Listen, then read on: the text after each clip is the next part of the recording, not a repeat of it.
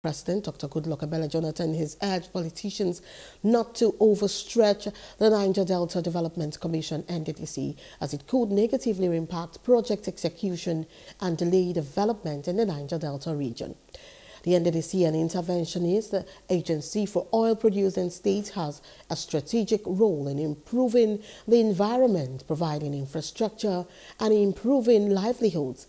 Senate President Dr. Godswill Akpabio blamed stakeholders from the Ogoni extraction of River State for causing delays in the East-West Road project.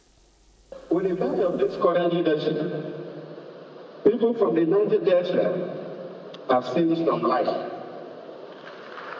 What I will request is for us who are the political class not to overstretch the Nddc, so that they can perform. The Niger Delta Development Commission has never had the kind of budget that they are having in 2024. The President has approved that they can go ahead and get a soft loan of 1 trillion to add to complete all the other projects that they have in mind in order to bring quick development to this region. Hello, hope you enjoyed the news. Please do subscribe to our YouTube channel and don't forget to hit the notification button so you get notified about fresh news updates.